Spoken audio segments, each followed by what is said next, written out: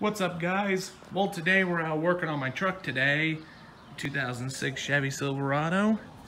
In today's video, I'm going to be upgrading and replacing these old textured black door handles with these. These are the new color-matched Escalade style door handles that I actually bought on eBay, surprisingly for only $37. It came in a set of all four for my truck, which mine's a crew cab. But however, they did not come painted red when I got it. I actually got these, the back parts were black, but it still had this actual chrome piece right in the center. And I actually took these handles to a body shop, and they were nice enough to paint these red to match my truck. But unfortunately, it was not cheap. I mean, it cost me about $200 to get all four of these painted, but they did an excellent job. The reason why I took this much is they had to actually take off the handle portion just to get behind the frame and everything to get it all painted. As you can see, they painted inside there. A little bit of overspray on the back, but no one's gonna see that. But these handles look very fantastic. I'm sure they'll look even better once they're on the truck. So without further ado, let's go ahead and get to it. Alright guys, while I was away, I went ahead and did the rear door handles. It was not that hard to get the door panel off. What you have to do is pop off this little lock right here. Yeah, I kind of cut myself right here. I tried to get one of the hidden screws in the back for the door handle. You also have to pop this off and pop this portion of the handle off, and then remove two bolts, one right down there, one right down there. As you can see right here, it gives you the size. Let me see if my damn camera will focus. I believe they are 1/16, but anyway. Ow! Well, I think I just found my lost 10mm nut.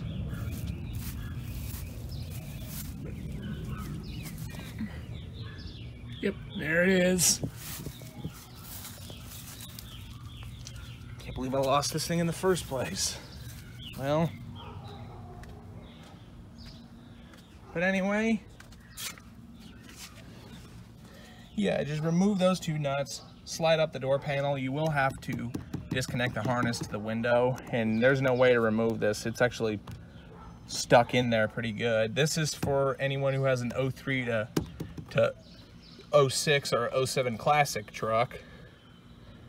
Now for anyone who has the 99 to 2002, won't have this issue because the whole switch panel can come right off. I really wish Chevy stuck with that, but you gotta work with what you got. So had to remove the harness. And now I'm gonna cut away and do the front door panels, or excuse me, the front doors. All right, now that I have pretty much gotten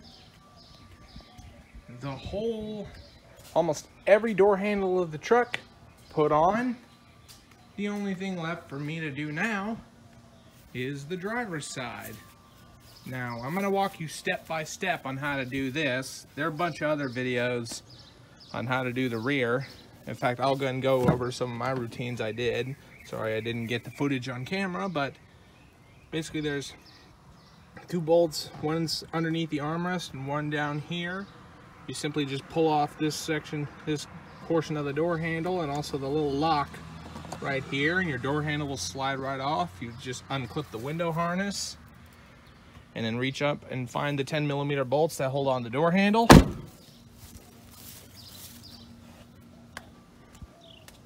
Now, on the passenger side is a little bit more of a process to get these guys off. basically what you have to do is obviously remove the bolts. One right here. There's actually a Torx bit right inside there. You have to remove this little plastic clip right here. And also another nut right down here. Then simply remove the handle bezel and the lock indicator, unclip the light harness, pull off the door handle, and then unclip your window harness and reach for the handle back here. Now, one of the 10mm bolts is going to be hard to get to because you have to reach underneath the window actuator. But for those of you, if you have hands smaller than mine, you will probably have a much better time attempting to reach that with your socket. But anyway, I'll go ahead and walk to you step by step on how to do the driver's side. Now, transferring over this door handle is going to be a little bit difficult because I have to replace the door lock cylinder right here because my truck recently was broken into. Some jackass took a, pardon my French, but took a flathead screwdriver to this and proceeded to get into my truck, steal my brand new floor jack. So that's $82 I'm not getting back, which was actually sitting in the back seat, which for those of you who live in a bad neighborhood, never leave your stuff visible in the back seat. But anyway, that's why I'm gonna have to replace it with a brand new lock cylinder. I'm not gonna take the time to get the tumblers to match the key for my ignition. I'm gonna go old school, one key to open the door and one key to start the truck. However, I won't need a key to unlock this because I've got key fobs. But anyway, without further ado and enough me blabbering on, let's go ahead and take off this door panel. All right, as we put this guy in, this is a 9/32 bit to remove the pins that hold on your, well, at least part of your door panel. This is one of several.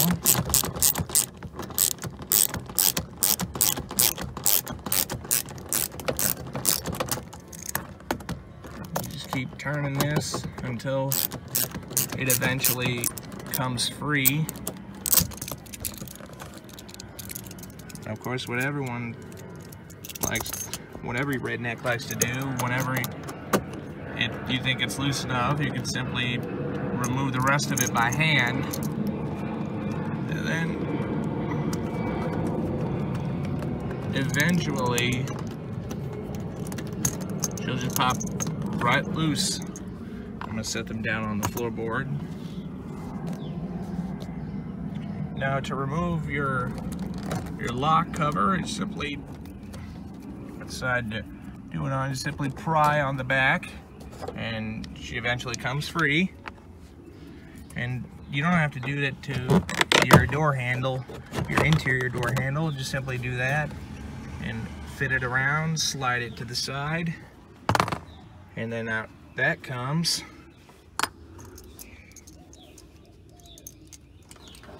And right up here is another 11/32 bolt that you're gonna want to take that out too. Now be careful with this one. You don't want to actually have it fall out into the door panel.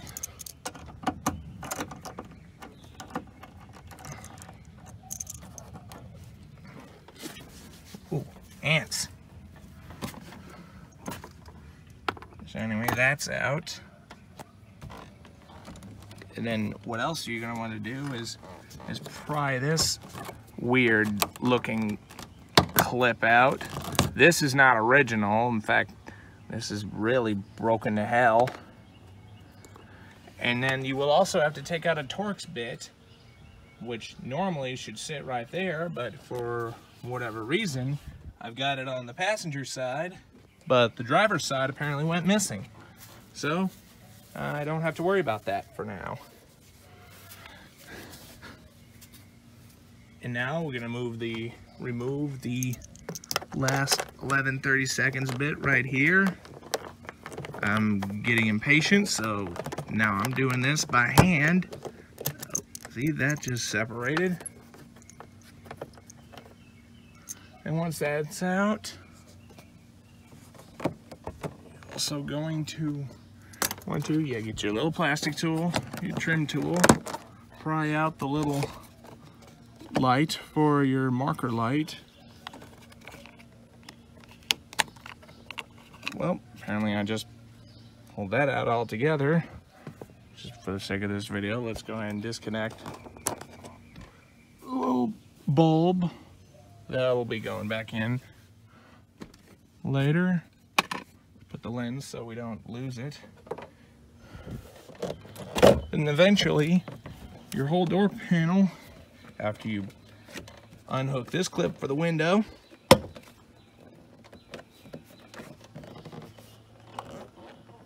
come on.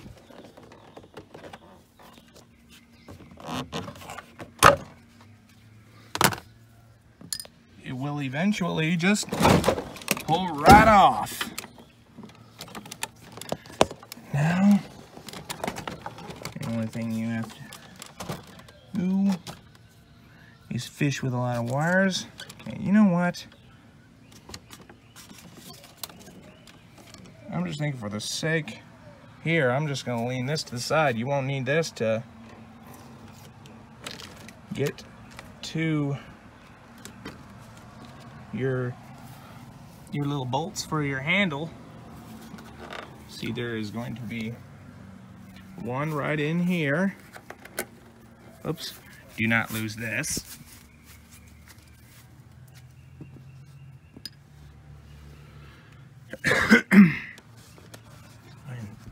Fish out most of my sockets.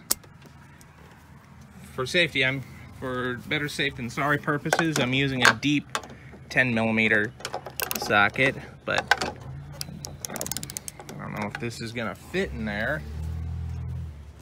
Let's see if I can.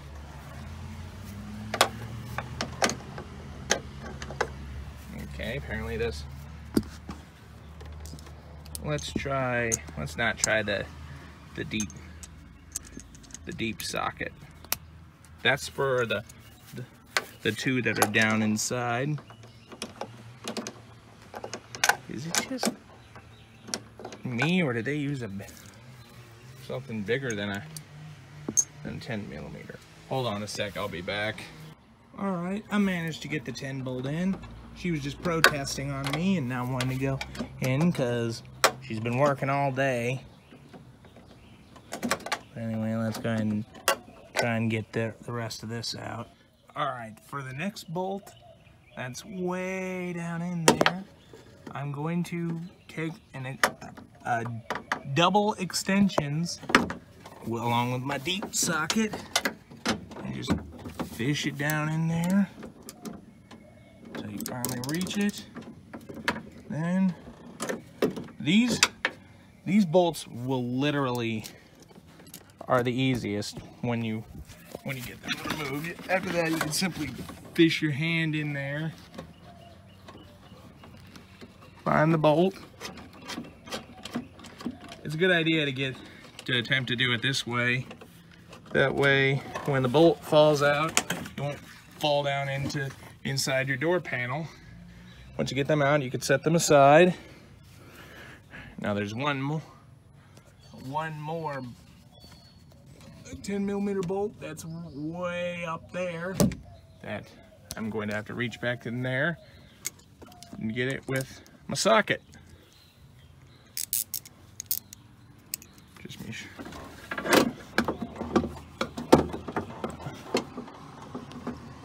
I'll have to cut away for this. All right, now once you got that back bolt loose, just simply loosen it by hand and make sure you don't lose it, and out that comes. And now that all your bolts are out, you can simply get to the rods that hold on your door handle. And there's a second one right here. This one goes to the lock actuator. And get these guys loose.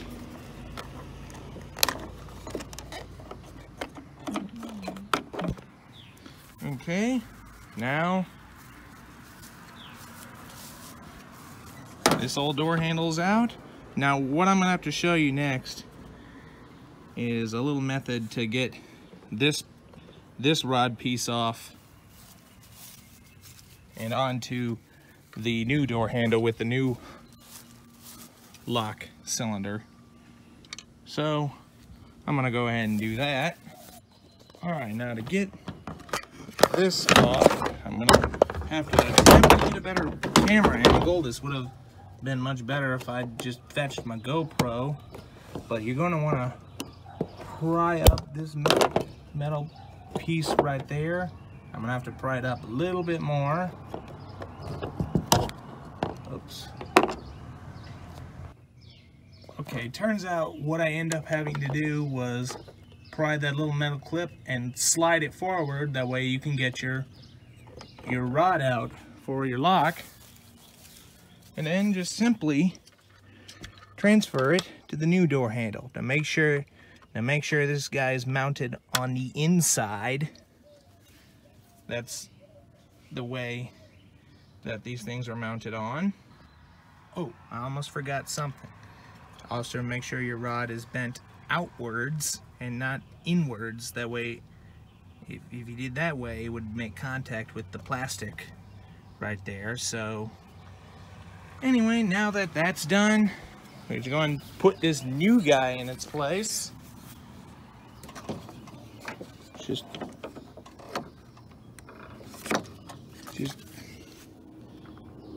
slide your rods in, pull the lock tab down, and let's go and do this upper pin.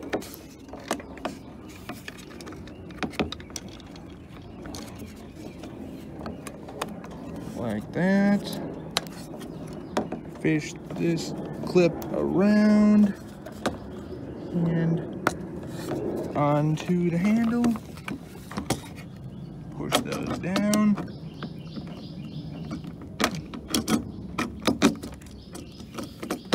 And while that rests right in place, it's simply a reverse process of the way you took everything off. So I'm gonna go ahead and do that, and I'll get back to you by the time everything's done. Well, everybody, this project is pretty well complete. And there's how she looks on the driver's side. There's the passenger side. All brand new door handles. I'm now thinking, since I got these on, one of these days in the near future, I want to make this part of the mirror red. I actually do have the paintable pieces. I just neglected to paint them and put them on. And now the only thing left to do is test the function of the doors. There's my new door lock. That's unlock. That's lock.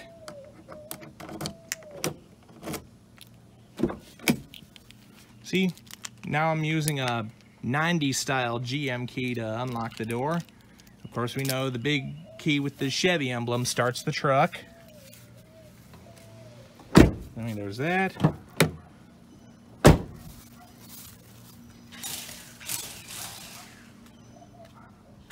There she is over there. Right there. All right, another thing you want to do, since you were obviously removing the door handle and such, you're going to want to test the locks. See if they lock and unlock.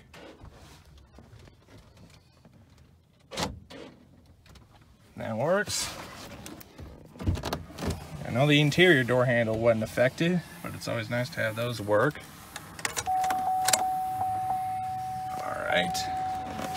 Now I'm going to roll all the windows down and attempt to put them back up. I don't recommend doing this, but it's just to make sure I didn't jam anything in the lock actuators. And that side went down too.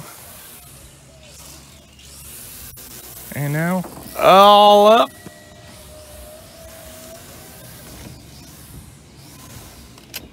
Some of the window actuators are getting pretty slow, but that's all right. This is an old truck anyway, but that project is good as complete. So I hope you enjoyed my little door handle upgrade. Please ignore my little neighbor in the background doing weed eating. And don't forget to like, rate, comment, and subscribe. Thanks for watching, and we will see you next time.